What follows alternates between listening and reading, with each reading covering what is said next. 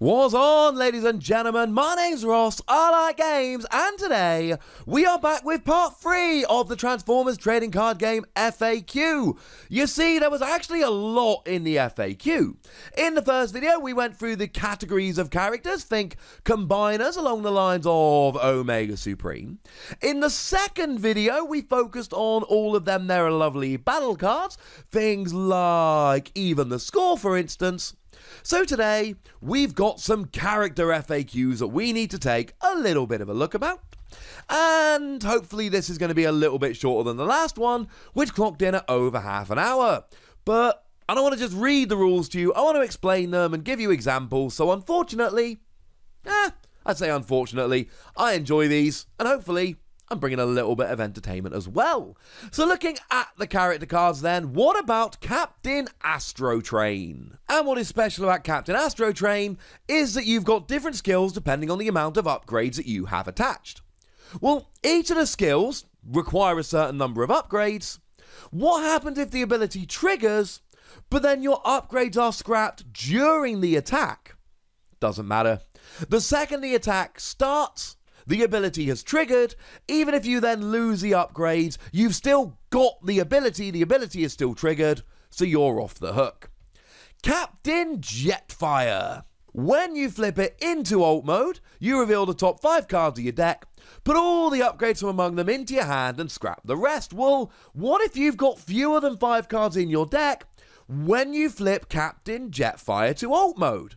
And the answer is, you reveal as many as you can, then you put them to one side, shuffle your scrap pile to remake your deck, and then keep revealing until you've revealed 5. So if you've got 3 in your deck, you reveal 3, put them to one side, shuffle your scrap pile, it becomes your deck, reveal 2, there are your 5. Remember the rule in the Transformers trading card game? The moment that you have no cards left in your deck, you immediately shuffle your scrap pile, and it becomes your deck.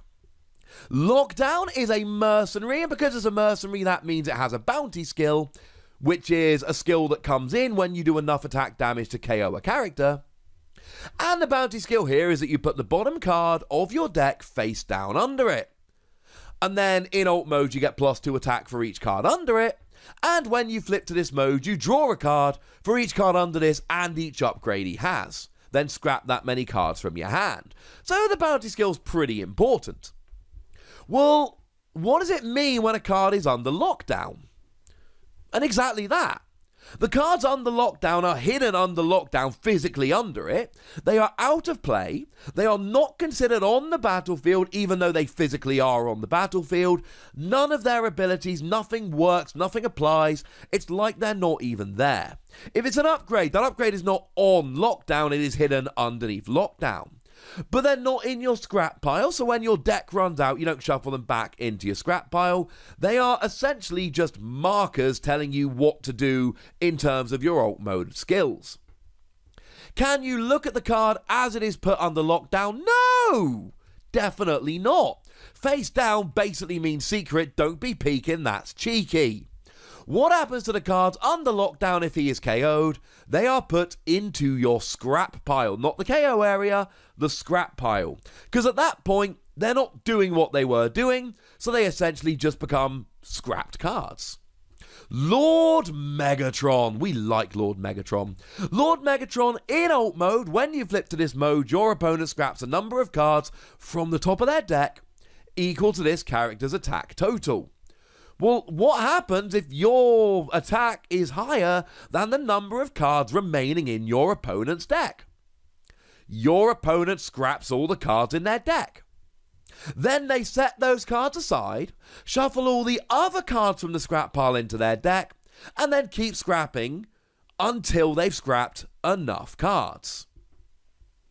Cool.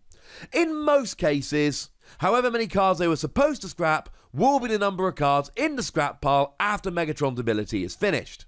Sorry, after Lord Megatron's ability is finished.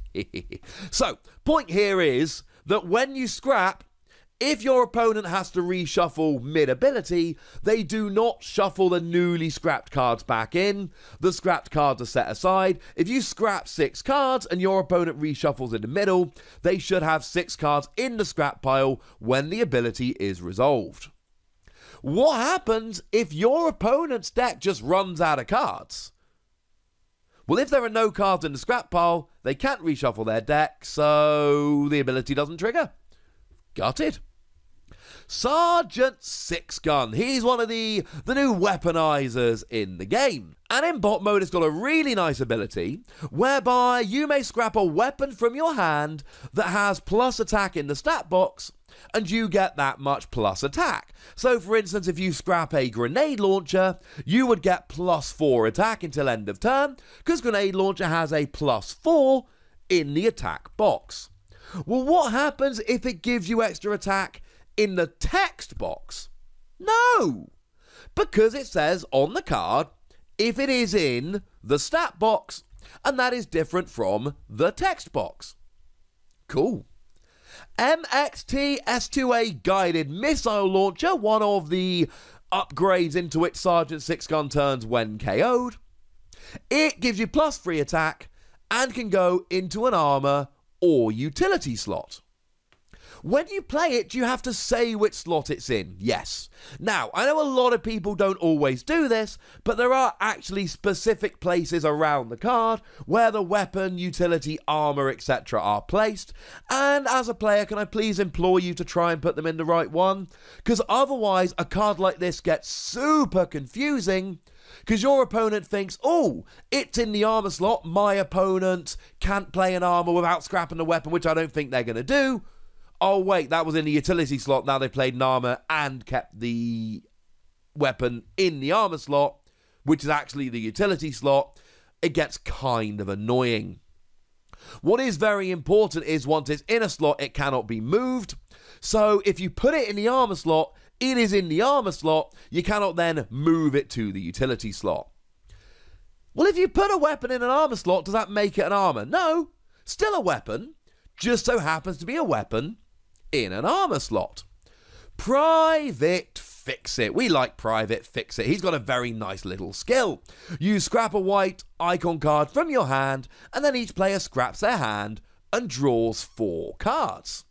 What happens if a player has fewer than 4 cards in your hand when this tap ability is used? Each player draws 4 cards, no matter how many cards they scrapped. That is to say that if you use this with fewer than 4 cards in hand, you'll have more at the end than you started with. Private Hot Rod, my personal #1 card in the set. What does reshuffle your deck mean? So you've got a lovely skill in alt mode. When you reshuffle your deck and you don't have a battle card under you, put the bottom card of your deck face down under him. Reshuffling your deck is when you shuffle your scrap pile into your deck because your deck is empty. If you shuffle your deck for another reason, that's not reshuffling your deck, that's just shuffling your deck. Let's say you played a treasure hunt, for instance. You wouldn't be able to play treasure hunt and go, oh, I'm shuffling my deck. No, that doesn't work, ladies and gentlemen. Sorry. Hot Rod's ability puts a card from the bottom of your deck under himself. What does that mean? Same as we talked about a moment ago. It's just out of the game. It's not an upgrade, it's nothing. It's just out of the game. And if Hot Rod gets KO'd, it goes to your scrap pile. Lovely. When you're in bot mode, you don't actually do anything, except you need to know if there is a battle card under him, so then you can play an extra action. It's basically relevant for that. Private Sea-Watch, the very first ever boat in the Transformers trading card game, has got a lovely little skill whereby when one of your rescue patrols battles and you flip at least 2 white icons, you flip 3 more battle cards. Well, if I flip 2 white icons and the 3 additional battle cards have 2 more white icons, do I flip 3 more battle cards again? No, it's a single use ability. It says when you attack and flip at least 2 white icons, meaning you can flip a whole bunch more, you're still only flipping 3 more battle cards. Private Sidetrack has a tap skill that lets you scrap an orange icon card from your hand, scrap the top 4 cards of your deck, and pull all upgrade scrap this way into your hand, i.e. it's totally treasure hunt. What if you've got fewer than 4 cards in your deck? Well, you scrap all the cards in your deck, then setting those cards aside, you shuffle the other cards in your scrap pile into your deck, and then keep scrapping until you hit 4. Same ruling we've seen a couple of times. If you run out of your cards mid-ability, you set aside any cards you've already taken from the deck, reshuffle your scrap pile into your deck, and then keep going. Cool. Private Turbo Board. I love Private Turbo Board because it limits your opponent to only being able to play 2 cards during their turn. So what happens if they played a secret action? Does that count as one of the 2 cards they played? Yes. Because you still play it. Now, if you reveal a secret action during your turn, that does not count as playing a card, but if you play it down, you're playing a card, it totally counts. Private Vanguard, the first armor we ever saw as a Battle Master. Now, it's got an ability whereby when one of your other characters defends and you flip at least 1 white icon, that character cannot take more than 5 attack damage during this battle.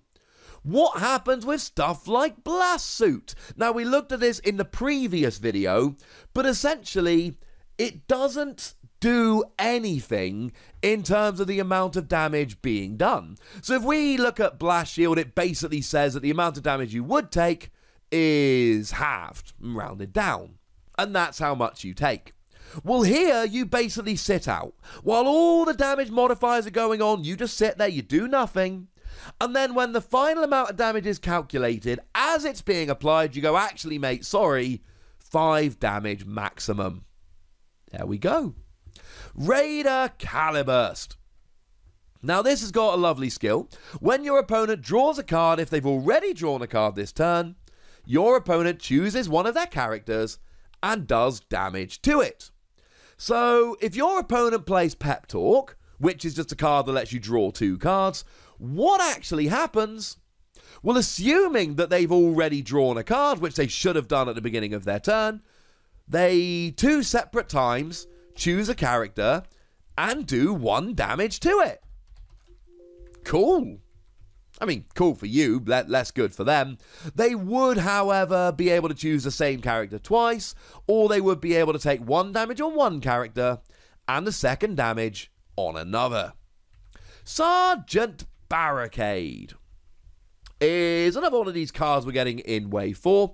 Sergeant Barricade comes along, and in bot mode, it's got a rather lovely skill, whereby when you battle and there's no cards under you, after the battle, put one of the flip battle cards with no battle icons under him, and then when you flip to alt mode, you may play a battle card from under him.